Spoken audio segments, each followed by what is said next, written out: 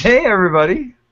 So we're a couple minutes late because we're having technical issues, but I didn't want to keep you guys waiting. So welcome to our weekly podcast where we discuss all things game audio, as you hear every week, from creative ideas to the latest techniques, project experiences to audio secrets. Here is where you'll find in-depth coverage and opinions related to game audio. And now to the technical issue. As a lot of you guys out there are probably realizing watching the live show, our chat room is not working. We've been sent this thing from our chat supplier to do a flash install of some crazy IRC something or other, and I can't get it to work. So we found an alternative. If you go to https webchat.freenode.net, what will happen is you'll be taken to a window where it asks you to put in your username, so just use your same username you use for the chat client already. It wants to know where the server is. Just type in Game Audio Hour and hit enter.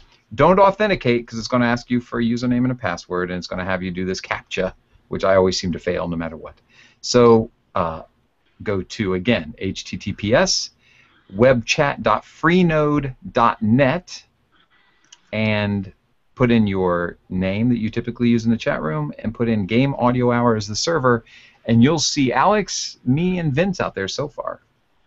And with that, I'm going to go to Vince and say, hey, Vince, what's going on? Sorry, I just had to mute him there because his keyboard was rumbling. He's going to have to unmute himself. His Okay. keyboard was... Can you unmute yourself? There we go. Hi there. Your keyboard was rumbling. Yeah.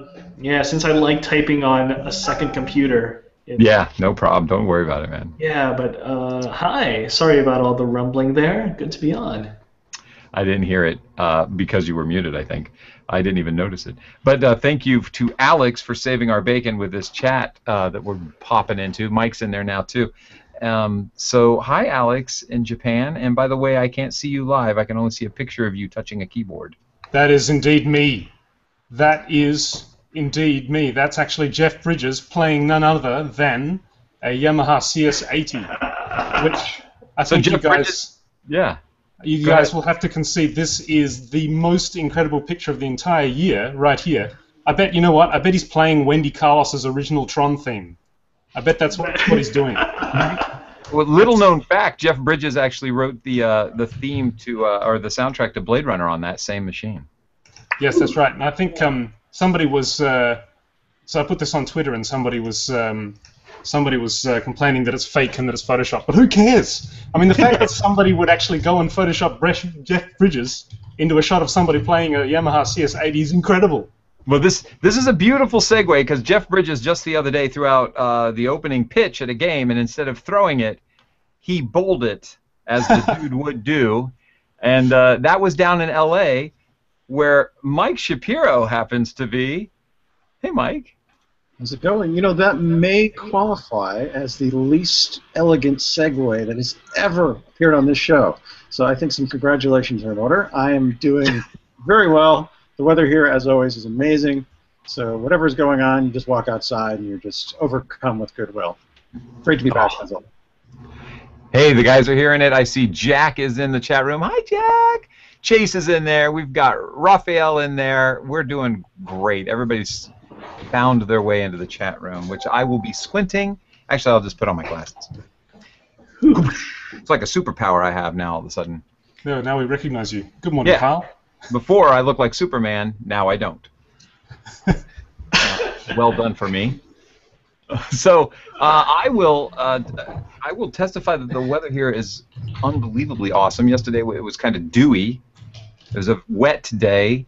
So today we have some friends in from Canada, and I started up the grill about 2 hours ago and can't seem to get a hot enough fire to cook anything because all the wet wood I keep throwing on there. But they're out there taking care of it, so through the window you may occasionally hear the celebrations of cooked meat, corn on the cob, and the lack of me being there, which is always a celebration. So, okay. The Menhorn, as Alex says, is in line. So today's topics, we've got the technical issues out of the way, we've got the introductions, and that horrible spiel that I have to say every time just to torture people's ears, all done. Those are off my list. Check, check, check. Our topics today are two things, and I have to preface this first one by saying one of the chatties, one of our favorite people, Chess Bethea. Sorry about that. I said Chess Bethea, and I hope I'm saying your last name right. I didn't ask you when I met you how to say your last name. Bethea is what I think it is. And by the way, Chase, put your website into the chat so I can tell everybody. Chase sent us a demo. He said, "Hey guys, I got this thing. I've used it on a game, but I wanted to just see what your opinions were on it." We've been talking about doing this topic for quite a while, where we would do kind of I hate to use the term demo derby. And this one, if Sean Beeson is watching, came upon us suddenly. Because the reason I say Sean Beeson is because I've been in talks with Sean to participate on a show where we would review some demos. And if it was something you guys were totally into, we were thinking about giving you a little behind the scenes, a spin-off show of Game Audio Hour demos. And Sean Beeson would be hosting that because he's somebody I greatly respect. He's got a fantastic ear, and I think he'd be into it. And he showed some rumblings, but I'll leave that up to him to confirm. So I was just looking at the chat to see if Chase had put his website up there. There it is, chasebethea.com, ChaseBethea.com. And so Chase had sent us his demo and said, "Would you guys like to check it out?" Well, we've been thinking about doing this show. And what better time to start than with somebody else's demo? But I only speak for myself, and I'm sure the guys agree, but I'll let them speak on their own accord, that I get kind of nervous when I do demos because I'm somebody who totally believes that you should believe in what you're doing, push forward, look to your examples for influence, and listen to something while you're mixing something so that you can make sure you're hitting your marks. Because sometimes reviews can be opinionated and one-sided and not necessarily, in my opinion, true to the spirit of the music. And also, music is so subjective. So I fear doing reviews of demos, to tell you the truth, because I think, who am I? Why do you want to know what I think of your stuff? Keep going. Do it. You got it. You've got the talent. You're here. Keep pushing forward. But with that said, a lot of people really like reviews of their stuff, and they want people to, give opinions, if not from a professional opinion, but from a different perspective. Like maybe, and I do this. Well, I'll put out something that I think kind of falls into a classical realm, but I'm not a fantastic classical writer, so I'll look to people like Mike Shapiro and say, "What do you think of this?" Or I'll look to people like, well, the guys on the panel, some techno stuff that I want to send off to Alex, and of course, Vince has got an amazing talent, and my friend Mike, who studied at the Royal Academy. I go, "What do you think of this?" And he'll go, "Well, it's great in this part, it's okay in that part, you need a lot of work in here, and here's how you do it." And those are very useful pieces of knowledge to have. So as I say, why do you want to know what I got to say about your stuff? At the same time, I can understand why people want to hear the opinions of other people. So I'm going to go straight to Alex because it's the hot seat, and he's great at handling that, and say, "Alex, let's talk about Chase's demo. And since this is something you do a lot of, I'd love to hear also what your impressions were." Cheers. Okay, well, first, just want to repeat what you said.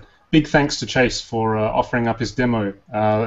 As you said, Carl, as well, often when you're reviewing other people's work, especially, we're all in the same industry, and we're all playing the same game, metaphorically. And there's sort of a bit of a sense of like, well, how am I qualified to comment on this? However, Chase has done us the gracious deed of offering his demo up for some feedback. So I've taken some notes. Firstly, I love the it's a nice kind of I don't know if you remember the game Wipeout, sort of like a nice 90s techno kind of feel that he's got going here. And I enjoy that a lot, and it's the music itself as a whole package is very evocative. It evokes certainly feelings of that kind of 90s techno, fast-moving, sort of early techno kind of feel, which I really like. To summarize feedback, I think the main thing for me is the kick. This kind of music relies entirely on rhythm as minimal as you can make it. And so the kick, in this case, the kick is it's the core, the center of the whole sound. In this particular case, Chase, I think that the kick could have been a little bit more click and more deep end and less sort of in the high bass area. At the moment, there's a lot. It's sort of a kind of a pulsy sound in the sort of the high bass. This one needs to go much deeper with more of a click on the top end, together with some sidechaining. I think sidechaining is pretty essential in this case. You've got quite a busy mix. There's a lot going on. If you're intentionally trying to get this kind of dense, busy sound, then it's even more important that the kick really pushes through. And the easiest way to do that in this particular case, which is often used with this kind of music, is to sidechain various aspects of the mix so that when the kick comes through, everything else is ducking down so that the kick can pop right through. Another trick that you can use is do a sidechain with multiband compressor so that you actually are ducking out just the bass frequencies of parts that overlap to where the bass drum hits. So the bass parts or the lower pads just ducking out maybe with like a shifting high-pass filter to duck in and out as the bass drum hits. So this is like trying to do this. So as the bass drum hits, the whole lower frequencies get shifted up. So look at that. That looks cool, doesn't it? I think we're going to have to go with rated PG for this video. Yeah. So yeah, that would be the main advice that I could give. I think is just rethink the kick, go a little deeper, add more click to it, sidechain everything to really let the kick pull through, and maybe pare down the percussion, like the hi-hats and some of the background loops a little bit, just to sort of, yeah, as I said, this kind of music relies on as minimal percussion as you can make it. The early techno was kind of characterized by what Chase has achieved with this demo track, in that they often overlaid these loops behind what is essentially a sort of a 4-on-the-floor basic kind of techno line. They would put these loops behind it to kind of fill it out a bit more. However, because we've already got that density with the rest of the pads and the other synth parts in the top of the mix, that density is there, which means that the percussion really can take the opposite role. Instead of trying to fill out the mix with extra texture, the percussion can be scaled right back so that essentially all you need is a really powerful kick and maybe even just like one hi-hat on the offbeat.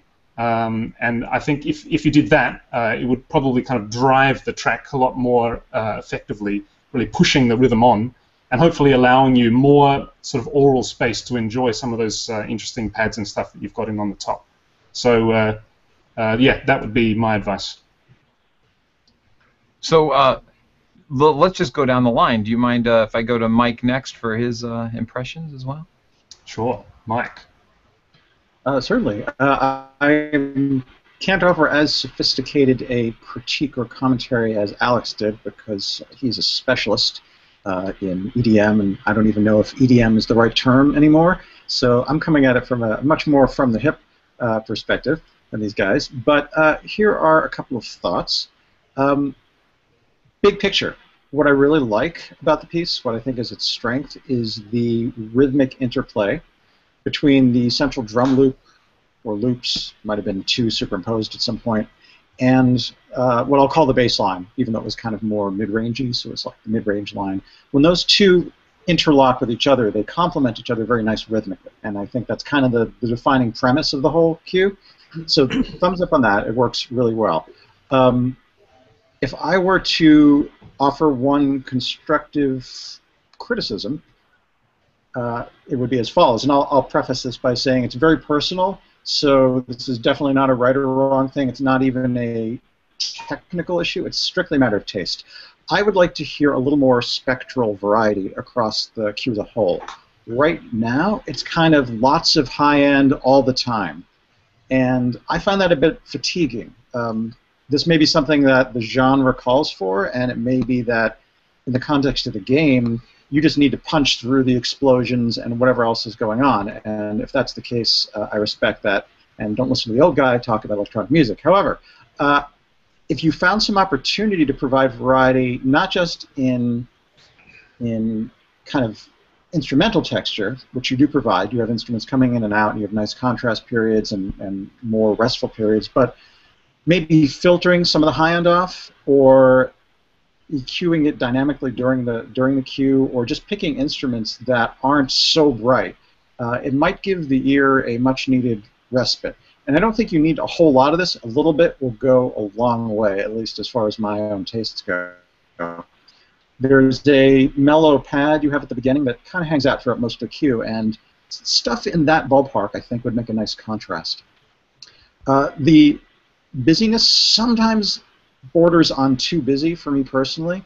I marked a few spots where that was the case. I think it was before the break at 3 minutes in.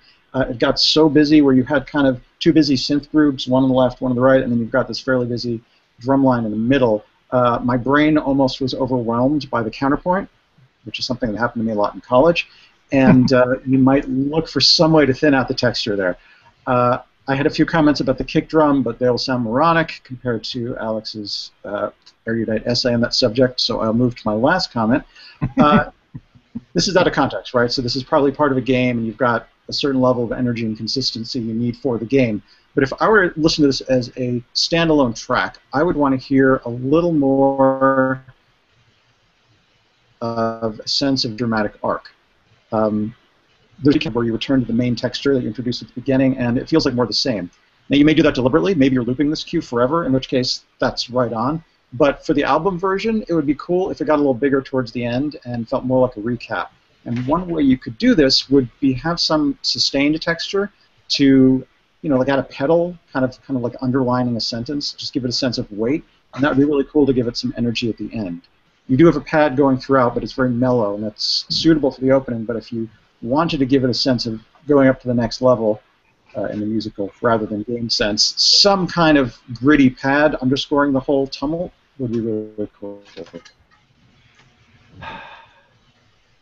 Awesome. And that is all I can come up with. So I will hand it over. I'll hand it back to. Well, I apologize for that distraction. A hand came up from the floor and refilled my wine glass. They had noticed that it was empty, and that's so that's your servant, is it? They tried to stay secretive. I don't know if you noticed, but the door just came open, and then somebody came in on their hands and knees. A wine bottle came up, refilled my glass, and then backed out. That seems to be becoming a habit of the show. I apologize for that. I never know what's going on there, but I appreciate it, and thank you to Brian Estabrooks for refilling my wine. So, Vince. Oh my gosh, I was stuck on mic as I made that explanation for the people in the video. Sorry about that. I'm going to Vince now. Vince, what did you think of Chase's demo? So yeah, I thought it was pretty cool. I agree with a lot of what Alex and Mike has said, especially with the kick drum.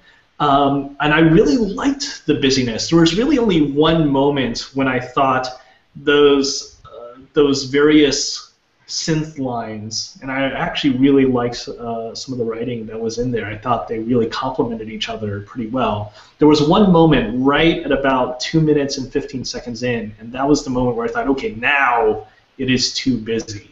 And I really wanted some sort of reprieve there.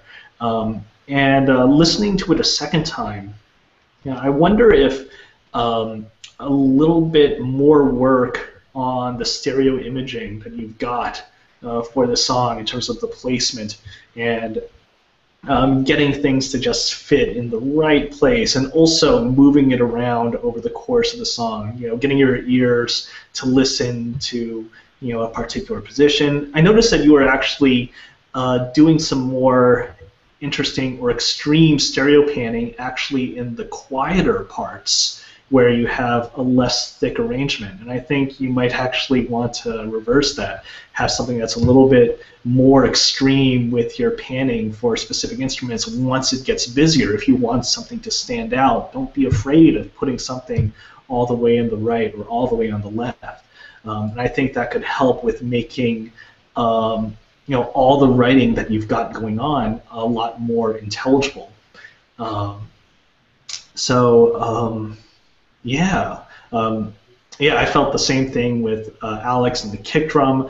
I think besides that a character where the kick drum is actually driving the song, I did feel that there was a lacking low-end energy throughout, and I thought maybe if the kick drum wasn't the one driving it, it could have been something else. Maybe some big thumping low-end pulse synth of a sound there, creating some more drive. It doesn't necessarily have to be the kick drum, although I think for the type of song that you've got here, it probably should be the kick drum. But I could see that extra low-end energy and low-end drive coming from something else if you so choose. So, I think that's it from me. Yeah, well, I'll give my opinion as well here. So, I really liked it. I really enjoyed it. I love that kind of music. And I'm not very good at writing it, but I've mixed a lot of it. And there's a couple of things that come to mind. The pacing reminded me of being in a car, and I love that.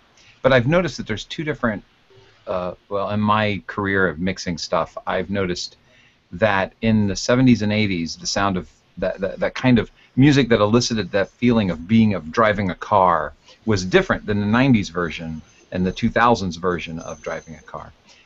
In the 80s and 90s kind of techno sound, and even in rock and roll, the consistency of driving a car was created by, or the sound of driving a car was created by a consistent tonal kind of center that just kept a rhythm. That whole four to the floor, but the tonality of the track was somewhat monotone. It didn't have a lot of moving around. It really focused on a center.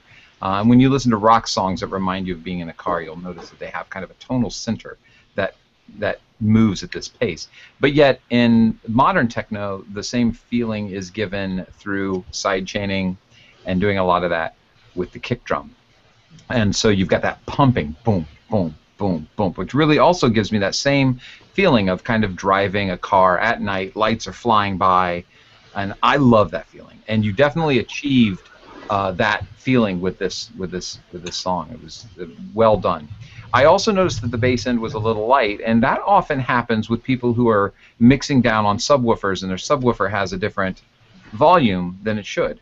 If a subwoofer is too loud, obviously, when you mix, your subwoofer is going to be kicking back to you these frequencies louder than you think they should be, and so you start pulling them down. And then when it plays on somebody else's system that either doesn't have a subwoofer or they have a subwoofer that's balanced with their system, the bass end kind of falls out. So if you've got the frequencies in the sub and the sub's too loud, you'll probably pull them back. I'm wondering if that may have been what caused you to have the low end be just lacking a little bit. I still could hear it, and I still knew what you were doing down there, but it wasn't as balanced with the mid and high range. So I threw it through a spectrum analyzer as well, and I looked at what was going on there, and it showed that the bass level was a little lighter than you would expect from a track. Similarly, so the other thing I wanted to talk about was, I got side chaining. So mixing for me, just esoterically assigned to my way of doing things, is very similar to being a sculptor and having a giant piece of blank slate, and you keep pulling things away until it looks like what it's supposed to look like. And sometimes you pull away too much and you have to plaster some stuff on there, and you have to blend it in to make sure that it goes back to the way it was. But the idea of me for mixing is that you would get from the artist or from whoever sent you these stems or these tracks a bunch of stuff. So you record everything that you can possibly think of, and then you let the mixer say, well, we don't need that guitar track, and this is a little loud, or we could take out that percussion section altogether. And when I was listening to your song, I noticed there was one thing that I would have made the suggestion to actually take it out rather than leave it in. It was necessary at the beginning, but once the song starts going, I didn't feel, as a mixer, I would have suggested that you take it out. And that was the background pad that you had going. So the song itself had its own signature at that point. The pad was kind of, in my estimation, was an introduction to the song, and definitely needed to have its moments where it came back up again. But once the thing was driving and it was really moving forward, the pad seemed like it was sitting in the back seat and just wouldn't stop talking. You ever had that person that sits in the back and you go, I know where I'm going, stop telling me. But I thought it's definitely necessary, and you want it there, but there are times when you want to take it out, and then if you feel like it's a good time to bring it back in, bring it back in. Don't be afraid to do that. So all in all, though, I looked at it from a context of being in a game, and games require music that has a lot of the elements that you had in this. It had a range that was specific, because it's got to play on all kinds of different speakers, and so you kind of stayed in that. So there's a lot of my ear that was listening to it from a pro audio aspect, and then I had to go, well, this is also for a game, and those rules do not always coincide. And so some of the suggestions that I may have are based on pro audio, where you can completely ignore those because you specifically did that because the speakers can't handle the low end, so you don't want a heavy low end. You probably knew best what your constraints were for this. I know you knew best what your constraints were for this song, and so I apologize if I've stepped on your toes in that way. But yeah, I felt that it definitely achieved this feeling of motion. It definitely achieved this time specific standard that perhaps the game was designed for. And yet it still has long teeth. I mean, this is something that I can play 5-6 years from now, and I predict will still sound relevant. So well done on that, absolutely. But it was leading me to one thing that I forgot about, and the groove was fantastic. I was just tapping my feet the whole time. There were memorable melody kind of moments in there. Throughout the whole thing, there were different melodies that my ear kept grabbing, so I appreciated the counterpoint, and it gave me something to listen to. It was the stereo spread. It definitely felt closed, but then again, if you're playing this on a Nintendo DS or something, or even, I don't know what you wrote it for, but maybe you were considering that mono speakers may be involved, and so the stereo wasn't something that had to be focused on. It's great that you put this demo in here because it brings out so many. It really does highlight the differences between pro audio, which is actually easier to mix for, and game audio, which is much more difficult. Because pro audio, they're probably going to have stereo speakers. They're probably going to be playing it on headphones. How often do mono pro audio albums come out? They don't. So unless somebody's doing some Beatles flashback thing. Yeah. But and when it comes to game audio, we have to consider that this is probably going to be played on a TV. It might be played on a 5.1 system. More than likely, it's going to be played on a stereo system if it's a computer game. And we consider all those things when we do all these mixes. What do you guys think of that? Because that's all I had for suggestions and evaluations, if you will. I hate saying it, of somebody's demo. Great job, Chase. And thank you so much for kind of bearing the nakedness of your soul and saying, here's a song, please review it and let me know what you think. Congratulations. But with that, I'd like to also move on to what you guys think about the difference between mixing and mastering for games as opposed to pro audio. Yeah, I know I'm looking forward to actually seeing how BioShock holds up on an iPad. I don't know if you guys heard, but BioShock is now there, courtesy of 2K China, I think. I didn't know that. Ported it to iOS, and apparently it's a very good conversion. Now that's some wonderful sound design. Gary Scheinman's great soundtrack for that game. Yeah, beautiful. And I'm just thinking about you go down into the city for the first time and you see everything. It's a wonderful, not just visual moment, but also an audio moment there. And I'm really interested to see what they did on iOS. I know with a lot of games, well, not a lot of games, but some games actually take advantage of Apple's ability to tell the game, hey, someone plugged in headphones, or now this person is connected to AirPlay. I wonder if you need to change the mix at any point. So, we have multiple mixes. Would that be something we do in the future, where we store specific mixes for specific devices? Yeah, maybe, because there's so many ways that you can play it. If you're in the privacy of your own home, but you don't want the discomfort of headphones because you have crappy headphones, but you still want to listen to the sound. But then you immediately go out and you need to catch a bus and you want to keep on playing your game and you put on your headphones. Yeah. Yeah, so it's tough. It's tougher now more than ever, especially with the proliferation of all these different handheld devices, the phone, the iPad, the the DS and Vita are still got some real life in them.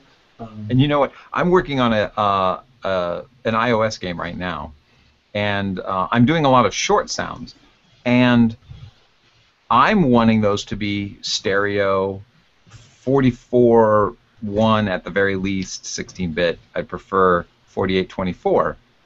And the guy who's running it very smartly said, I just want mono, and I want it to be able to sound like the sound that you're creating. Because we need to save all of this space, you know? Maybe one day the thing will end up on a Pebble that has a speaker. And you got to consider that, you know, there's age to these games as well. And what are they going to be ported to? Of course, that's not fair when you're producing a game right now. It needs to sound like the platform that you're shooting for, or the platforms you're shooting for right now. But if somebody starts driving the quality down, that can be your argument, is in the future that will be useful, but right now that's going to perhaps hinder the sales of the game. But I'm doing it. I'm doing it in mono. I'm doing it in 22050, and and to tell you the truth, the sounds, I did a comparison, you know, on the device, on an iOS device, and I was like, well, I can't tell the difference between that sound at 44:1 and that sound at 2205. They really hold up. Yeah, that's kind of the sort of the sad thing. Maybe sad is not the right word, but one of the areas where us game audio people have got a lot of work to do, I guess, is elevating people's expectations for audio on mobile devices. Because at the end of the day, you're either listening to it on tiny little piezo speakers on the bottom of your iPhone, or you're listening to it like through these marvelous devices on a noisy train or in a subway, or at least outside, or, you know, maybe somebody in your family is watching TV while you're playing this game on the couch, and, you know, it's sort of I guess it's an uphill battle that we have to fight to show people that music can be engaging, and the gameplay can be enhanced because of the music. However, as you said, Kyle, I don't know whether our best weapon is audio quality in this particular case. If you have a compelling soundtrack which is somehow integrated well into the game, that elevates the gameplay, but it is 22.05 and that the quality is very low, that's probably better than just a sort of an incidental soundtrack that just plays in the background at 48:24. So I don't know that our best weapon in this war, this uphill war against the mute button, I don't know whether our best weapon is audio quality in this particular case. It's more likely musical quality, I guess. Yeah. Isn't that amazing? That's a good thought. I mean, well, you know, you're not going to... The quality of the composition needs to be fantastic anyway. And thank God for Vince and Mike and Alex for putting out fantastic quality stuff. Because in the end, what's that saying? You can shine a turd, but if you get done, it's still a shiny turd. You know? So it doesn't matter if the mix is in, you know, there's going to be circumstances, let me reword that, where you're going to have to do a low-end, mono, low-quality mix, and as long as the quality of the music is good, that's really where it is. And so that's good, because I know we will evangelize how in game audio you need to be doing it this way, but it really does come back to just putting out a good product, and if the mix will hopefully will show that it's still a good product. I think if you have the opportunity, I think it's always it's great to actually start your work with the intention of it being ultra high quality. However, you need to, as you go through it, you need to, of course, be assuming that when it comes right down to the end of the line, it may be dropped right down for the purposes of implementing in the game. However, if, like Chase, like in this particular case, Chase mentioned that I think this track was in the game, but he's going to be aiming to put it on a soundtrack of the game. Right. I mean, if you're lucky enough to have that opportunity and releasing your game as a soundtrack for people to purchase, that's of course when you can really take advantage of excellent audio quality. Because hopefully the idea is that if somebody likes the music in your game so much that they're willing to buy a soundtrack of it and sit there and just listen to the music, that's when the best weapon can become audio quality again. Mm-hmm. Yeah. Mike, you're awfully quiet. You got any thoughts in this area?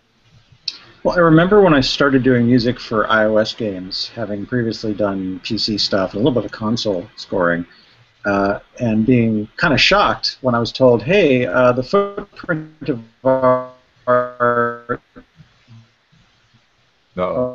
application can't be bigger than X. So am I freezing? I can't tell. Yeah, a little bit. Sorry about that. You can tell us because we're all No. hanging on the edge of our seat going, what's he going to say? If for some reason if I drop out so much that you can't even slightly figure out what I'm trying to say, then be like in that scene in Team America, just wave your hands violently, and I'll try to infer that our bandwidth has gotten so bad that no one's understanding anything. But Yeah. I'll compress the content of what I'm going to say. So anyway, yeah, culture shock when I had to defend stereo as something we should strive for, and maybe suggest, okay, we can take it down to 128, but you'll really care about stereo because often in mobile devices people are using headphones, and even though the fidelity is lower, we do experience that sense of space, and we may experience it more than if we're just holding the iPhone in our hand and listening to the speakers. So that was crazy. Beyond that, I think our best weapon in this war is the passage of time, because storage media will get cheaper and more capacious, and processors will get faster, and we can dream of a day when we'll all have 48K, 24-bit in our mobile devices and not care because there's just so much non-volatile RAM to go around. Mm-hmm. Hey, Vince, you have to do this all the time because you have to make these decisions as an audio director. What do you think of Raphael's comment in the chat room about 192K? Well, man, Basically, I don't know if you Raphael- guys can hear. Listen to the room that I'm in. Yeah. I can have the best speakers connected to the best audio interface, and maybe it's even pumping out just some fantastic music, like I don't know, the Philly Symphony Orchestra, and they're playing it in this room, and this room is not allowing me to take advantage of 24/192. I've heard 24/192, and it's wonderful. It's absolutely fantastic. I would. A decade ago, I was actually looking forward to seeing more of DVD audio and super audio CDs take off because I thought they were really good. And you can't really get too many of those now, except for boutique classical and jazz albums. But yeah, it's one of those. It's a tough thing. I really like going for the highest quality that I can get out of the product. I really would love for my video game soundtrack to be 24-bit, to be uncompressed audio. Now, of course, there are diminishing returns with all of that stuff. Am I going to be getting 192 kilohertz of data if I'm using sample libraries that are recorded at 1644? Probably not. If you are recording a world-class soloist, the musician, for your soundtrack, and they have such mastery that you can tell when they're off their game for a day at 24/192 as opposed to 24/44. Well, actually, yeah, I do want to record that guy on a really good day at 24/192, and I think someone can appreciate the difference there. But it's a tough thing. It's a tough sell for consumers these days. I tell you, pro audio, game audio, it's still a separation for me. I don't consider 192 to be necessary in game audio. And I've got a lot of people who are listening to this webcast right now going, Kyle, you're an idiot. But in the end, it's going to get mixed down. You need it to sound good at 1644, trust me, because that's probably what it's going to get shipped at. Go ahead. Oh, there's something about resolution, the resolution that we sample things at, not just visually but also aurally, and how it relates to the things that we either look at or interact with. We like looking at things that are real and have infinite fidelity to them when we inspect them. But when we're playing with it, we don't play around with the details. We play around with the larger concept, with the abstraction. So in terms of the visual resolution, we're okay with lower resolution. For all those people back in the day that were wondering, why the heck do I not have 1080p out of my 1080p PlayStation 3 or Xbox 360 consoles? There were 99% of the rest of the gaming populace were like, well, we're having fun playing around with what this thing is on screen. Similarly, with audio, we're dealing less with those details and more with the interacting with these abstractions of audio concepts that are communicated effectively. And do you need 192 to do that? Well, I'm not sure. Just that example that I was saying about recording a really world-class musician, you're probably not going to be interacting with that person's I was about to say that person's assets, but that's not quite the right thing. With the recording that world-class musician is making. You're going to be listening to it and wanting to appreciate it, but you're not going to be necessarily interacting with that. And so maybe you don't necessarily need that resolution if it's going to be, interactive audio assets. Yeah, well, I was going to go on to say, and it falls right in line with that, pro audio, I do the opposite. Yeah. I want a 192. I've got Fidelia, I think it's called. Jack Minhorn will correct me on this. It's a player, an audio player, and oh, sorry, what did you say? Oh yeah, that's right. Fidelia is from Audiophile Engineering, isn't it? That's it. Yeah, Fidelia, and it will play high def albums. I buy more of my albums from hdtracks.com, www.hdtracks.com, than any other place, iTunes included, because I run them through Fidelia on this beautiful system. I can actually pump it through AirPlay out to my system out in my front room and play it on a 7.1 surround. It's an amazing experience. Radiohead's King of Limbs in high def is unbelievable, and I highly recommend you get it. It's fantastic. So is that an amazing experience to listen to? Absolutely. And I've now, luckily, I get to say I have mixed 2 192 albums, which I'm really happy about. But there's things that you find out about your system, like, for instance, with 192, I'm using some Motu gear. I don't get access to all the tracks. They actually fold them down. So to get the higher definition, they use fewer channels. And I was like, oh, wait, I can't, as you can imagine, that caused problems with my mix when I had a bunch of stuff on different channels, and now I couldn't hear half of them because I was at 192, and I had to, oh, wait, I got to get a new piece of equipment. Okay, now I'm good. I can now hear everything in 192. Guys like John Rod, who I definitely want to have on the show. So if somebody knows John Rod, say Kyle Johnson is coming for you. He does some amazing mixes, and his knowledge is just unbelievable. I would like to hear his opinion on 192 as well. But in a pro audio situation, I love that. And yet, as a nostalgic guy, I have right here to my side an Akai surround stereo reel-to-reel tape player that I throw classical album or classical tapes through, reel-to-reels through all the time. And I love the sound of that too. Is high def better than classic just audio noise? Some people will argue that albums sound better and they'll never be 192, It's so funny. It's so fickle. I appreciate all of those sounds for what they are, rather than saying we should target a specific sample rate and we should go for that and that's all we should focus on. I don't know if that's the case. And in game audio, of course, the higher the definition, the bigger the file size, and don't we all know that as audio guys, getting real estate on a game for amazing audio is like pulling teeth out of a horse while he's running the Kentucky Derby. That's funny. You can laugh anytime you want. I'll wait. Sorry, I was muted. Some of us have tried that, pal. I was trying to...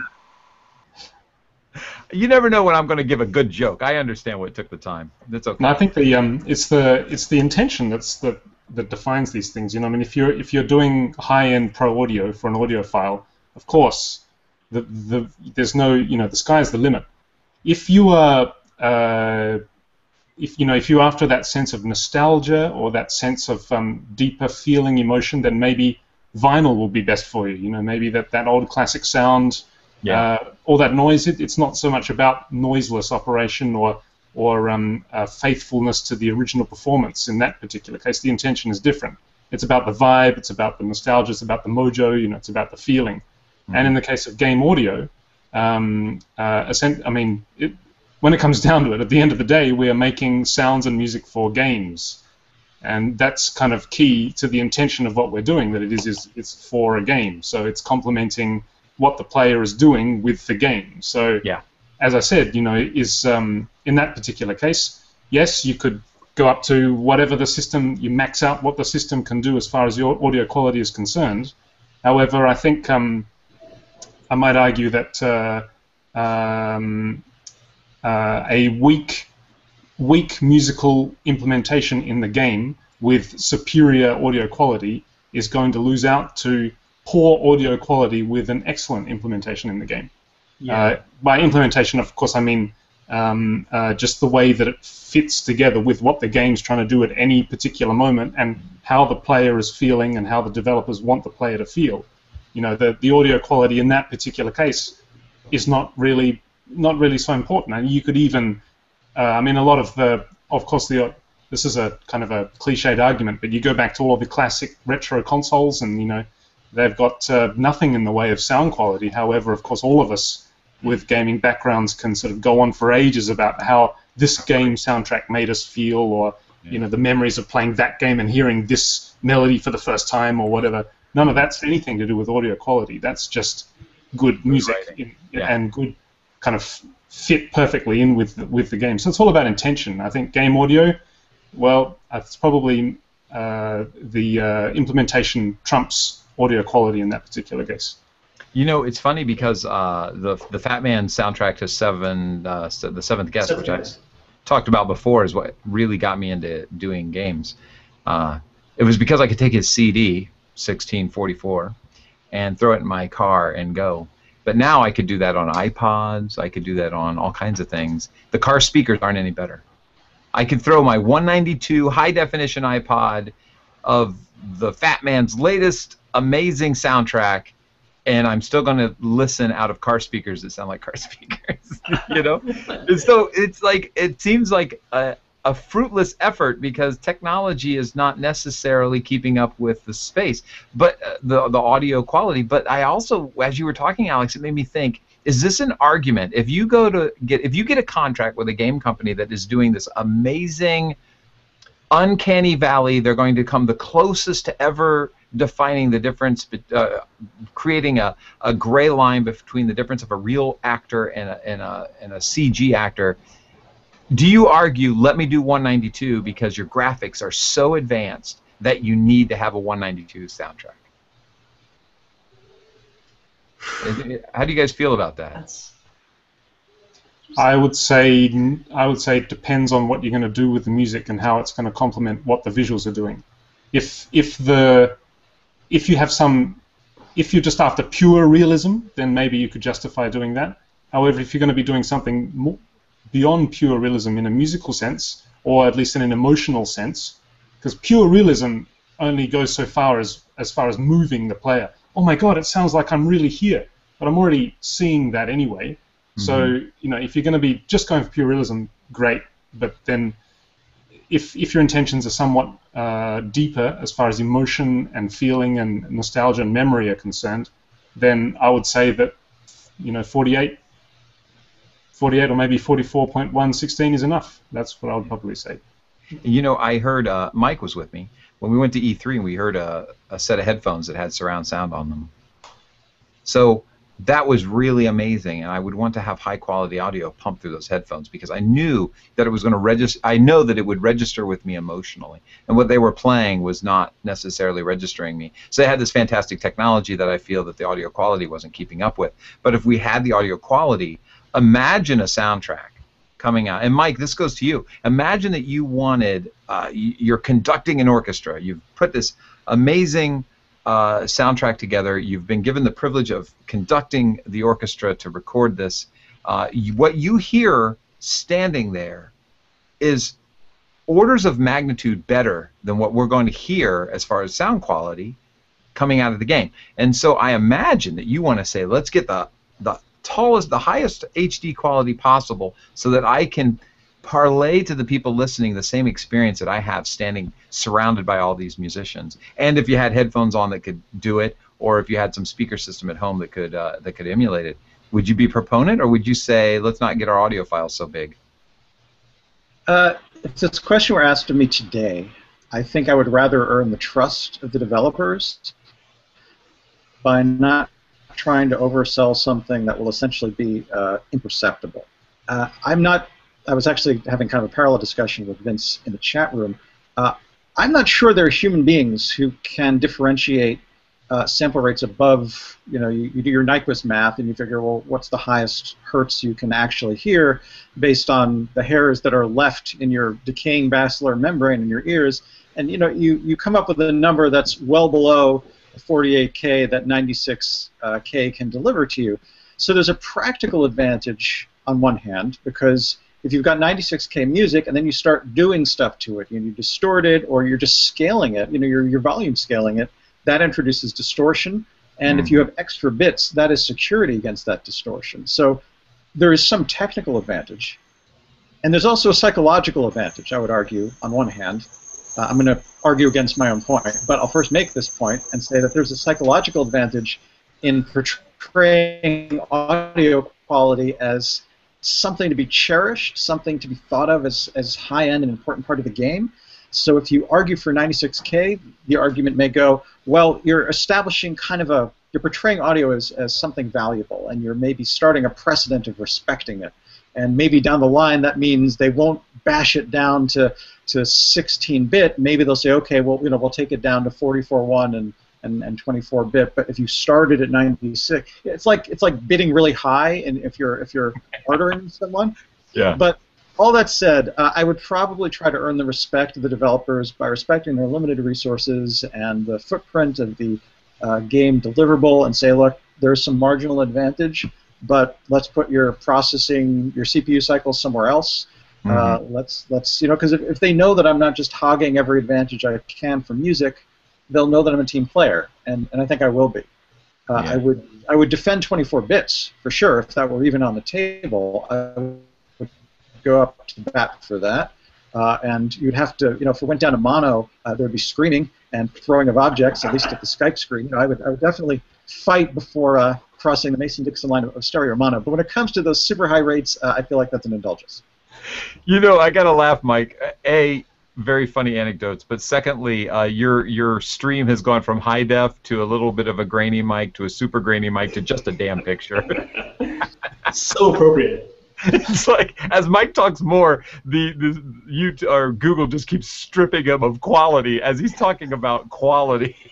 But you don't care about quality, huh? Well, let's see what happens when we take it away.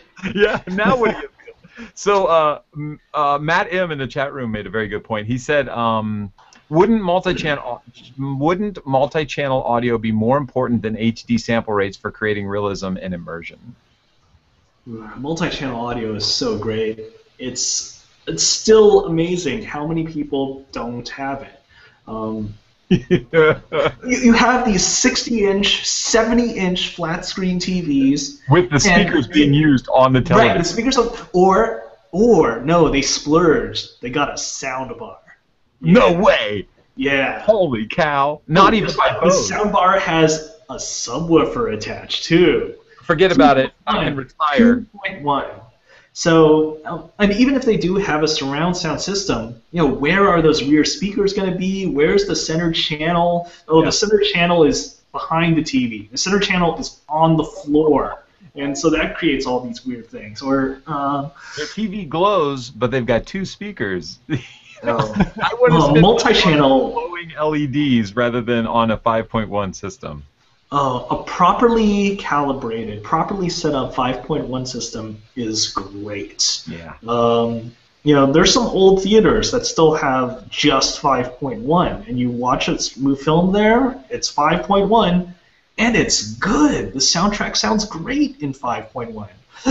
For consumer standards, we're already to the point where we've got things like Dolby Digital in 7.1, DTS in 6.1 and 7.1, but it doesn't help if their speakers are not in the right place, and so something panning behind you doesn't sound like it's actually whooshing past your head. It sounds like something totally weird.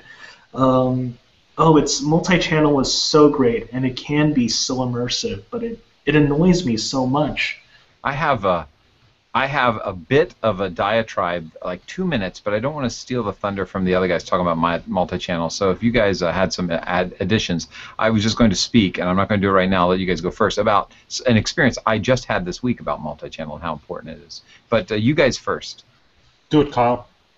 So are you sure, Mike? Do you got anything to add on multi-channel? Can Mike no, hear anything I might have said has already been covered. So so I was doing a multi-channel mix, and I had a hard drive die while I was doing this mix, and I replaced the hard drive. And in replacing the hard drive, even though it's a Drobo and it's a I can't think of the term right now, a striped backup system, it was rebuilding the hard drive. But I noticed that it messed up my software, so I reinstalled some software. That software that I was using for 5.1 placement set it to film. And I want to explain to you what the difference between ITU or SMPTE, which is the standard for 5.1, and film is. I delivered the mix to the client, and they said, "You've got distortion everywhere, and almost everything's in the center speaker. Do you mind redoing a remix?" And I said, "No, but I got to figure out what the hell happened." What happened is I replaced the hard drive, had to reinstall some software. It set itself to the film standard. Film's standard is left, center, if I'm doing this right, because there's a bunch of different ones. Left, center, right, LS, RS, LFE. ITU is left, right, center, LFE, LS, RS. And as you can imagine, I encoded thinking that I was encoding for ITU.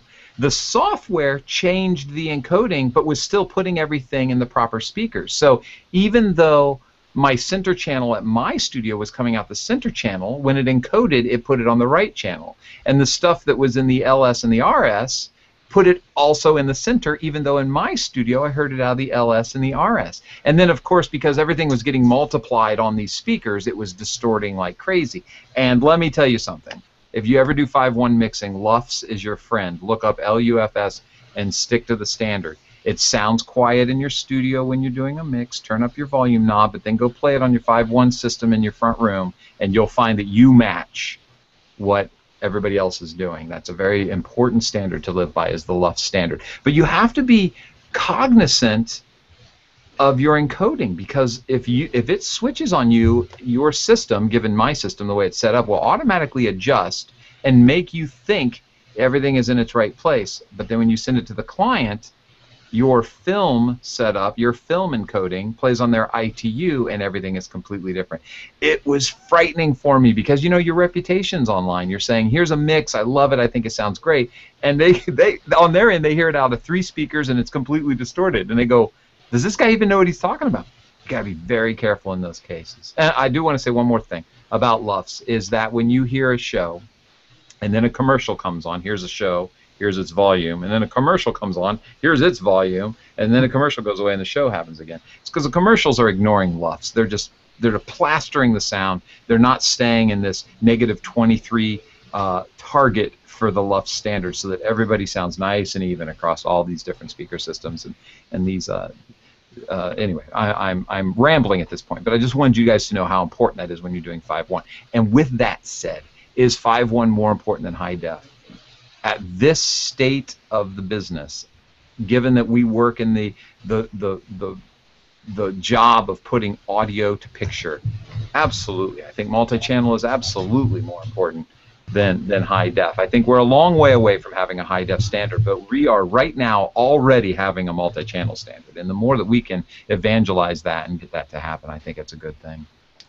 Hope I imparted some knowledge there about my experience this week with this extremely embarrassing mix. Whew. Yeah, it's cool. The LUFS standard, that's actually a relatively recent thing. And I actually had just gotten some new monitoring in order to actually accommodate that, because for years It's just been the usual stuff. You know, I got my SoundForge, and it's the old SoundForge, so everything is still DBFS.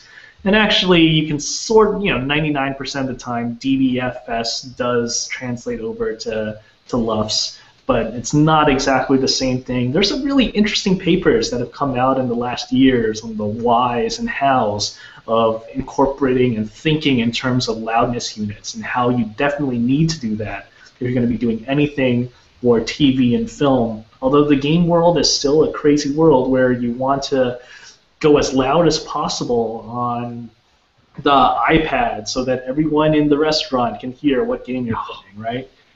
The marketing of audio is embarrassing sometimes. Yeah. Yeah. Well, I will tell you, though, that if you want a fantastic piece of gear, and we do like to impart this kind of knowledge, and I don't know if you guys have used this, there's a piece of gear by Isotope called Insight. It's costly. It's worth every penny. I want to really get Isotope to represent us, to sponsor us, excuse me, and perhaps I can talk them into giving away a copy of Insight. It's expensive. I think it's $500.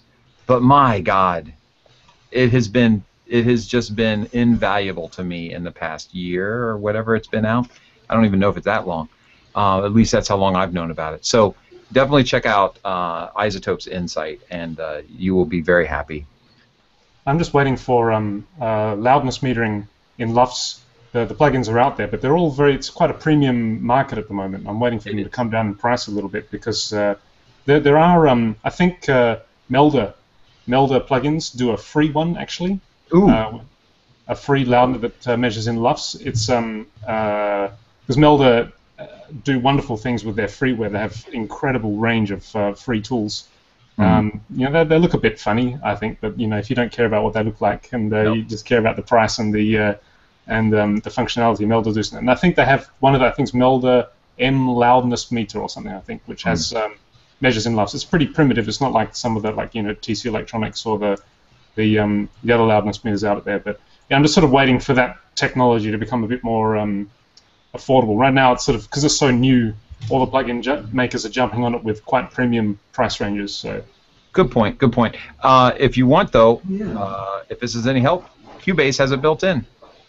I was pretty impressed with that. But then I did a comparison of the Cubase to Isotope. I had it setting on the master, Insight on the master on Cubase, and then I was comparing it to what Cubase was telling me, and there was about a 5 dB difference between the two of them. So I went with the one that had the lowest registry, so that registry, what do you say? Mike's smart like that, he'll correct me. The lowest denominator, and so that way I knew I wasn't going to break the rules if I went a little high. Because, negative 23 is what you want to shoot for with LUFS, but my last mix was negative 20.9. It's gonna edge out a little bit. Yeah, I think if you have Adobe's Creative Cloud, then Adobe Audition also has, I think it's TC Electronics Loudness Radar, which is a plugin which it comes bundled with. So if you're using Creative Cloud, then yeah, check out Adobe Audition. That has loudness metering too. Yeah, and TC Electronics does fantastic stuff. Although I like their hardware better than software. I like all hardware better than software because I'm an old man. I'm an old grumpy man. I bet you like your CS80s too, Kyle. Do you want me to show you that picture again? I want to see the picture again because we have to wrap up, and nothing wraps up like a fantastic picture of Jeff Bridges. All right. Well, I mean, if you ask nicely like that, I mean. While you bring up that picture, I was looking on Melda Productions' website, and they do have a nice free bundle with a lot of good stuff. And I remember actually messing around with some of these things, and one of the things they do have is a pretty good loudness analyzer, it seems. So that's definitely check out that Melda free bundle. Yeah, they have a lot of great free tools. One of them being a loudness meter. Now that I look at it, I can see the Photoshop. But you see, who cares? I mean, even if it is Photoshop, the fact that somebody would think, oh, I know, let's put Jeff Bridges' head on somebody playing a CS80. I mean, that's brilliant. It's brilliant. It is. It's beautiful. But you can see how they cut out around the hair and how his face is a better definition than the curtains. Funny how It's Jeff Bridges. He always has better definition than anything else. So I say for our next show, we just have a movie night and we just watch The Big Lebowski, which I'm one of the billions of people who think that's a fantastic movie, but I love that movie. Oh man! But perhaps we would be out of our element if we did that. See what I did? Let's just get Jeff Bridges on. I'll call him. All right, on the phone. I'm writing it down right now. Jeff Bridges. He lives in Santa Barbara. It can't be too hard, right? It's right down the road. I can just knock on his door. Hey, Jeff. Hey, Kyle. How you going? Remember me? I donate to the Santa Barbara Bowl just like you do, so we must be related. You actually can sense it when you mention his name, kind of like Cthulhu, so I think if you say his name 3 times, you'll be aware of our need. Jeff Bridges, Jeff Bridges, Jeff Bridges. Do we have to be looking at a mirror when we do that? All right. It's deteriorated into a pumpkin head. It's going to deteriorate into pumpkin head, and I cannot allow that. So with that, I'm going to say bye. And thanks, chatties, for finding the chat room. I will fix that this week. Sorry for the technical issues. Chase, thank you so much for your demo. I hope we were helpful. I just get uncomfortable doing it, but I hope I imparted some sort of information. All in all, I really like the song, and it's in my iTunes, so thank you for the free song. All right, guys. I'm saying bye. Bye. Goodbye. Bye, everybody.